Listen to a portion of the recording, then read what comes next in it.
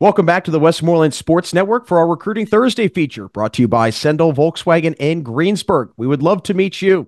Jack Ridenour here with you, and today we are joined by Franklin Regional basketball player and recent Seton Hill basketball commit, Fin Hutchison. Fin, first off, thanks so much for joining us today. Congrats on the commitment. I'm sure very exciting for you. How does it feel to have this done, out the way, and can enjoy that last month or so of senior year? It feels absolutely amazing. Just like a weight has just been lifted off my shoulders completely. And now I can just finish out the school, finish my classes, get good grades, and just enjoy hanging out with friends and work on getting ready for the season. Absolutely, man. Yeah, before you know it, you'll be back on the hardwood. I mean, it's kind of like in a blink of an eye. It's back to the basketball season. But what went into Mhm. the decision to stay local, go to Seton Hill? Just what drew you to the school and the program? Honestly, I was there for a few camps over the past 2 years with the new coach, Coach Wilkins, and then Coach Stokes as his assistant. And I just felt whenever I went there, the morale like around the team and like the team chemistry, it just was literally just who I am as a person. Like I'm an outgoing kid, I love talking. I could talk to a broken wall, talk to a wall, whatever. And it just fit me honestly. And I just felt at home with those guys and like with the coaches. And then they told me like, we'll get in touch again with you your senior year. And things just kind of fell into place. What was this recruiting process like for you as a whole? I mean, what was it just kind of dealing with? You've got all sorts of things. You have a wide range of stuff, right? I mean, I'm sure you go back, when you're younger, you have COVID, and then you're kind of Yeah. fighting your way through that. You've got Yeah. showcases, AAU. So what was this whole thing like for you? Honestly, the whole journey was quite interesting. My freshman year, I played just freshman basketball. I didn't play JV. I did not play varsity. And then my 10th grade year, I came around and our coach Reed came in and he played me as the sixth man, basically as the shooter on our team on varsity. So I never really played JV. So like going into that game, my first game was against Olsh. They were like the undefeated 40 and some champs. And I had like 16, 17 points, I believe, my first varsity game ever. And it was kind of a surreal experience, but like it was good knowing like I could play with these guys. And like the AAU and showcase process throughout all the way through 10th, through 12th grade was I played with BSA with like Cooper and Colin and some of the other guys with Coach Scorpion, actually, our old coach. We played under him and we went to just basic BSA tournaments, but always got better as a team. And our chemistry was unreal because we were together all year long. And then last year, I've stepped away from that a little bit, and I still played with them on some weekends, but I played in more big shots tournaments with my team up in Johnstown, run through the greater Johnstown guys. Like his name's Ryan Durham, and then my coach X, he's my guy. And he actually roomed with Scorp, Coach Durham, at Johnstown when they went to college. So they got in touch with, like, he got in touch with him. He's like, hey, like my guy Finn, like he's looking to get out there a little more, get his name out there, play some bigger tournaments. And I traveled with them. We went to Virginia Beach. We went to the hoop groups, some hoop group stuff, and just all around it really helped me out. Like going to hoop group, I got a bunch of Division III looks like through like Juniata and Grove City were my two I really got in hoop group. And when I got those, it kind of solidified like, okay, like these guys believe in me. Like I think I can do college basketball. And then obviously this last senior year with our great team we had with the WPIAL run and the state championship run, it just kind of flourished. And I did like here and there I did some like team camps like some like individual camps. Like I said, I went to the Seton Hill camp. I went to a few other like Division II, Division III camps, but it was mainly through like hoop group and then definitely this season, my senior year. Hoop group and big shots, definitely two very important for people out there that don't know what they are. And if you're a young basketball player, you need to look into it. As a former basketball player myself, I went through hoop group. We went to Albright College, did Yeah. all those camps, big shot stuff every weekend. So it's very important. And my next question to you is, you mentioned playing with your high school teammates in Yep. AAU. I mean, that's such a unique thing, right? Being able to Yep. have that chemistry throughout the year. So I mean, I'm sure the transition was seamless for you guys going from AAU to high school, right? Yeah, we always played like on the weekends together, like no matter what. So like it'd be BSA, it could be like our dads used to coach us when we were younger. We'd travel around, and literally it was just like we practice as a team, and then the weekend we'd go play. Or like during the summer, we'd do like summer workouts Tuesday, Thursday, or whatever it was, and then just we'd go. We'd be like, hey, And we carpooling, Friday night, we carpooling to Monroeville or carpooling to wherever it is, go up to Cannon Mac for a while. That sucked. But it was great, honestly, just playing. And then we just literally just get right back into it Tuesday, Thursday, and then sometimes AAU practice Wednesdays. And it was literally like we were just playing AAU this entire year, to be honest. Like nothing crazy. We were just one team. Yeah, the memories that you make doing AAU basketball last a lifetime. They really do. Yeah. I sit and think about it sometimes myself. So it's great that you got to enjoy that with your high school teammates as well. Yeah. Kind of a two birds and one stone kind of thing. So I want to get into last year though a little bit because it Okay. was a season that obviously did not, finish out the way you guys obviously wanted it to. Lots of injuries, things went sideways, but you kind of stole the show, right? I mean, you stepped in with Cooper Rankin and Cam Rowell both down. How much growth did you feel in yourself as a player, but also as a leader during that season? I honestly say I grew a great deal. I mean, I would say honestly I was more known as a shooter at the time, and I still kind of am. But I polished my game by having to do other things through them being out. And like I'm a very vocal person, like I said, so that the vocal part of that wasn't too hard for me, especially like under the senior guys like Jake Kimmick and like Max Levin, them leaving. Like they were both very vocal guys, and like they always trusted me too. So like I would be, I was vocal at practice, I was vocal during the games, I was vocal in the locker room, always encouraging the younger guys, and just honestly, just them being out, it gets sucked. I wanted them there. I really did because I wanted to win. I know them two being there would definitely make our chances 100 times better, and we showed that this year. But them being out really made me step up as a player and a person, and I think it honestly helped me in the long run by going into that summer, my AAU season. Like I played up in Johnstown, and I was playing a hoop group with some guys from Johnstown, and I was just doing my thing, and I was doing all types of things like coming off the bounce, shooting pull ups, and getting to the rim, and while also shooting my threes. So honestly, it helped a lot. And on top of that, another unique aspect is that you've got such a young coach in Jesse Reed that is not far removed from playing. I'm sure he probably Yeah, played with you sometimes in practice. yeah. How much did you learn from him during your time with him? But also, just what was that experience like being coached by somebody that had such a high pedigree as a player, especially around here too? Right. I'll keep our stories on the hidden of him playing with us during open gyms and stuff. But yeah, he's still got it. I'll tell you that. But playing under him, he knows the game. So like at the end of the day, like he sees things from a player and a coach's perspective. So like he can bring it down sometimes and realize like emotions are going to get high, emotions are going to get serious, like we're going to flare. But at the end of the day, like he knows what he's talking about. Like he played high level basketball.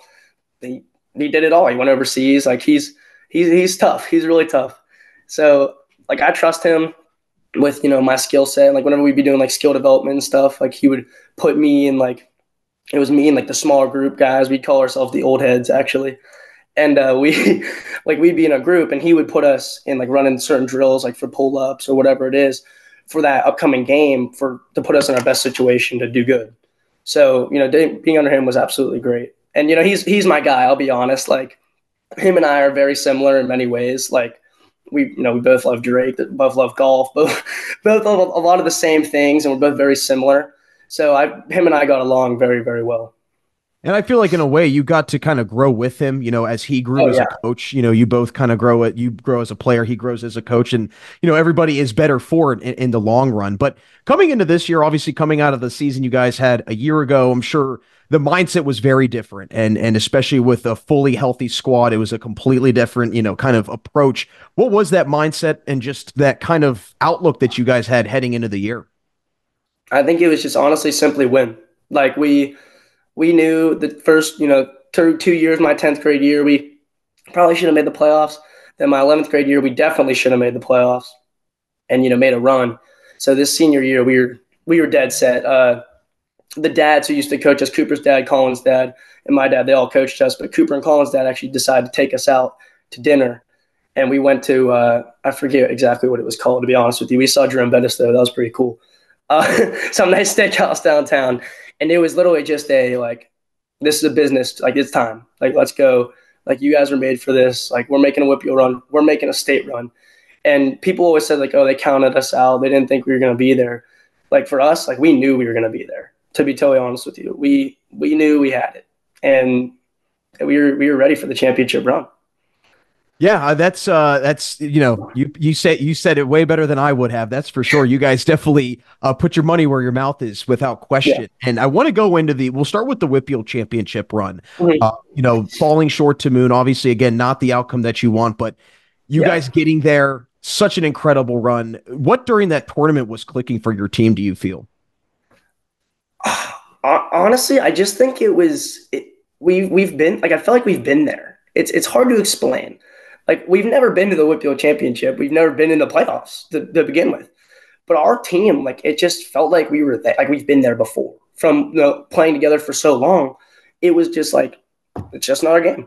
We're gonna go out here and we're gonna talk the talk. We're gonna walk the walk, and we're gonna handle business and move on. Like literally the entire time, we would win our first game. Our first Whitfield playoff game was against Mars. We literally won that game, and we said I forget what it was, 4 more. We won the next game, 3 more, 2 more.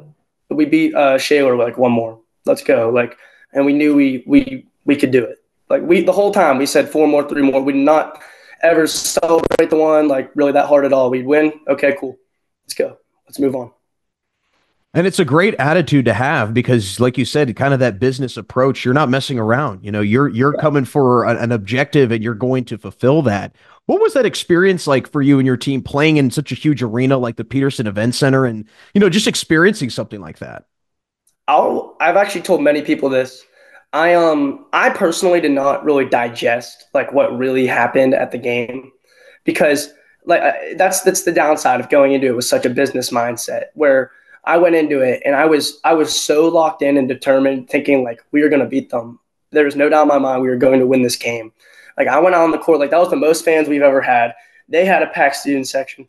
All the seats in the lower bowl were full. Like it was absolutely packed. I see now from watching it back. But like in the time, like I was literally just like locked in, like mad. I was just like mad kind of. And I'll say that's definitely the biggest thing that I took and I changed going into the state where I was like, okay, like I didn't like yeah, we lost. I was very upset we lost to Whitfield. But like I didn't embrace the moment and enjoy basketball in that moment. Like this is the coolest moment ever. Like only a certain amount of teams ever get to do this, you know? And I didn't sit there and like, man, this is awesome. Like this is sweet. Like I was just locked in. So like when I went in the state game, I loved it. I had so much fun. Like I was smiling, win or lose. I knew it was over, to be honest. Like win or lose, your season's done. So why not enjoy the moment and just let it happen? And that's kind of what I did. And I kind of wish I did that for the Whippeal. That's my biggest regret for the Whippeal is not embracing the moment. Well, I think, as they say, hindsight's 2020. And in a Yeah. moment like that, like you said, you're locked in. You've got a Yeah. goal and you've reached the mountaintop and you're Mhm. staring down at your other opponent. It's kind of like, yeah, let's roll this ball out and see what happens. So, Yeah. I think that at the end of the day, and as cliche as it sounds, just be happy that it happened and, not Yeah. that it ever did happen. Right. Yeah.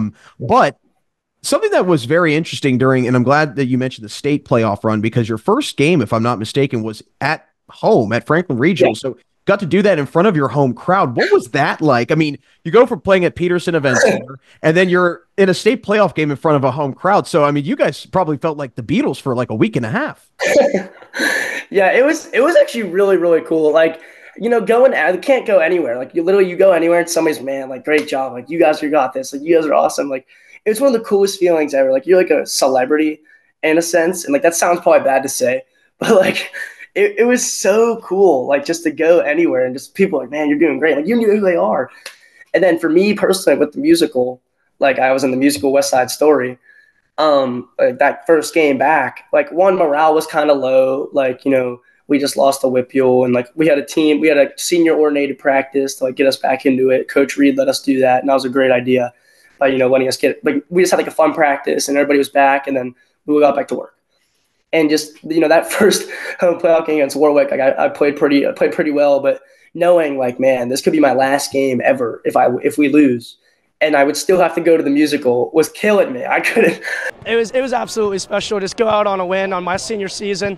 And it was a much better turnout than we thought it was going to be due to a 5 p.m. game. Yeah, there were a ton of people behind us. Absolutely. And they moved it up. And now I'm in the musical, so I got to go. Oh, my gosh, you better go, man. I'm like, no, I got some time. Do I got to get you warmed up or anything? What are you doing in the musical? Like, I'm a background. I'm a singer and dancer, you know. But well, you're still singing and dancing, so I guess you're already warmed up. Coaches called me Troy Bolton the entire week. Zac Efron, all types of different stuff. Your voice is gone. I better tell you to stop. Like, you shouldn't be talking anymore. Lozenge or whatever. Yeah, get some tea or something. I was like, man, if we lose and I got to go to the musical, I don't know what I'm gonna do with myself. But it was awesome. Yeah, that would be pretty hard to like remember your lines, and you're thinking about third quarter, like a free throw or whatever. Like that would be really awful. How was the play? It was super fun. I mean, like all the people in the play, like Mr. Wolfgang, he's the leader of the play. They absolutely had my back the entire way, which was super cool. Like I missed practice for basketball, and then like during the Warwick game, the first playoff game, like I'm shooting a free throw, I make it, I turn around, and I run back on defense, and I see in the hallway like all the cast people are dressed up in like their uniform and like what they got to wear in the play, and they're all like, yeah, Finn. I'm like, what? Like, go get ready, man. Like, but like it was super super cool, and the play was awesome. So I'm super glad I did it. Yeah, and not to mention, it shows the versatility you have as an individual. Being well-versed and being well-rounded is always such an important thing to have. But we'll go back into the state tournament because you guys get revenge. Yeah. You beat Moon, and you take them down. What was that like? I mean, talk a little bit about that sweet taste of revenge. That was like my championship. Like in the championship, like it was. I was ecstatic. Like I knew. I think my personal belief is we did not play very well in the Whitfield game, and people can say what they want, but that's what I think. And I think we all went into that game like, hey, we're gonna get them back. Like this is our get back. This is us. Like we got this. And I think we definitely proved it to them. Elijah he got hurt throughout the game, but the score we still won by like 17 or something like that. And it was absolutely awesome. People were throwing Hershey Kisses on the court and Hershey's chocolate. There's a picture of me. I jumped in the student section with all our friends, like in the locker room after. It was just surreal, and that was probably one of the best moments of the year. When did this historic run and kind of maybe realizing what you guys did this year, when did that set in for you and your teammates, if it has at all yet? For me, it kind of sat in, honestly, right whenever I started talking to like right after the Moon game, if I'm being totally honest with you. Like I see articles everywhere. Like one of my best friends his name's Mike Recker, and his uncle is the one who passed away, and we have the tournament for him. But he's actually one of my really good friends.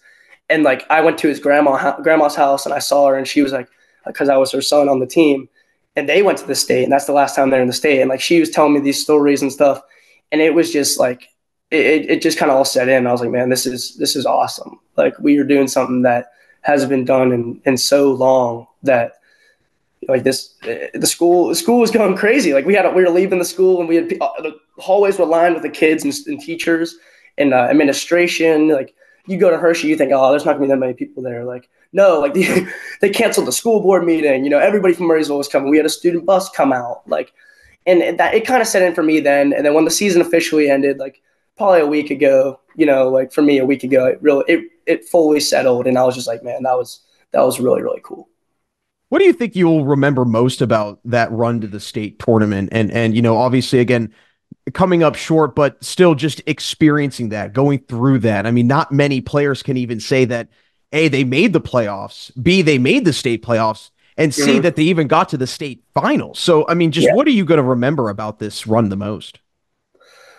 Honestly, I think just making a last run with my senior guys and, just kind of, I don't even know, honestly, the senior guy, like being with the senior guys and just, I'll tell actually what's this, the commitment it takes is unreal. I mean, from not making the playoffs for 2 years in a row and then making a huge Whitfield run, we played every game possible and every practice possible.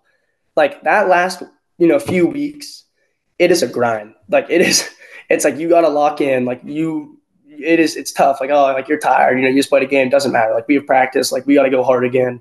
So the grind was definitely unreal, but there were so many laughs along the way where it was so worth it. And I wouldn't trade it for the world. Obviously a big congrats to you. And before we let you run, I want to hear from you kind of in a way, summing this all up. What do you hope your legacy is when you officially graduate, walk across the stage at Franklin Regional, and, you look back 5, 10, 15 years down the road and you say, wow, I was a part of something, bigger than myself? I think I wanted to be honestly just be remembered as some not just basketball, but for all my other facets that I do in school. Like I run the Helping Homebound Heroes Club. I'm involved in Young Life, like the play, and obviously the state basketball run. I don't want to be known as just a basketball player. I'd be loved to be known as something greater than that and someone who's bettered the school in so many different ways. But the basketball part, I think just our team knowing that we did something special, and like these younger guys coming up are like, man, we can do that too. And that's really all I mean, be just be remembered as a solid guy and help their neighbor out, and that's really it for me. Well, my friend, you definitely, I think you've definitely done that. You're definitely a big part of history at Franklin Regional. One final question. Yeah. Are we going to see you in any plays at Seton Hill? I mean, what's the acting career looking like? The acting career is probably retired. We're probably hanging it up. But hey, never say never. I'm super excited to go up to Seton Hill and continue what I'm involved in now, and just hang out with all the guys. Some of my future teammates already texted me. They've already congratulated me. I've got like 10 of their numbers, some more than that. And I'm so excited to just get up there and finally meet them all in person and get on campus. I've been up there and I've toured up there, and I saw Coach Stokes and Coach Wilkins 2 weeks ago. But just to get up there officially, it will be so awesome. And if there is a play up there, you never know. Maybe I'll hop in and do my thing, hit a few dance moves, and try and help out the program. You might have to start having your own cameo, my friend. I might have to, honestly. Yeah. Start charging people. Well, Finn, it's been a pleasure to watch you in a Panther uniform, and we at WSN are very excited to see you in a Griffins uniform next year. Again, thanks so much for stopping by, and congratulations again. Of course, and thank you very much. And I'll be seeing you guys soon. I know you guys sponsor yours at the games. You film the games, and I'm definitely excited to see you guys. That's Seton Hill men's basketball commit, Fin Hutchison. As always, thanks for joining us for another Recruiting Thursday feature brought to you by Sendell Volkswagen in Greensburg. We would love to meet you. Make sure you check out our other Recruiting Thursday features that are available on our YouTube channel. And as always, this is Jack Ridenour signing off, never saying a goodbye, just a simple see you later, right here and only on the Westmoreland Sports Network.